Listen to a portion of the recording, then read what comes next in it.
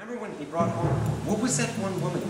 She had dreadlocks and I think she was Bohemian, she said? She was. Oh.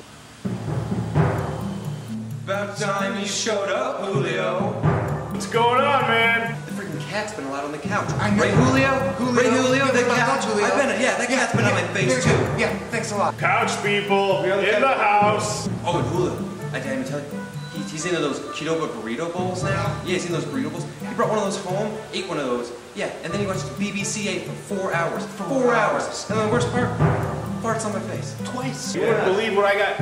These kids, there's 2 or 3 of them, their cousins come over and they sit and they have like the best time. They're playing their Nintendo, they're eating Cheetos. I got Cheetos all over me.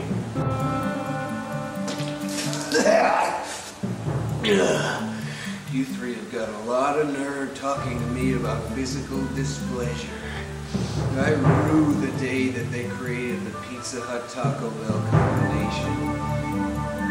Do you have any idea the sort of black alchemy that creates in a human being's stomach?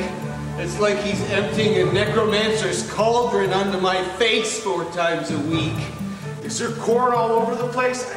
Sometimes he's not quite through with his defecations. So he will then proceed to add insult to injury and relieve himself a second time.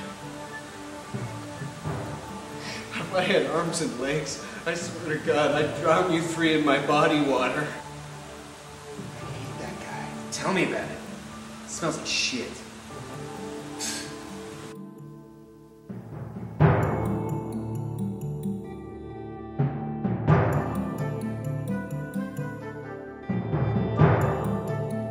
Catch people.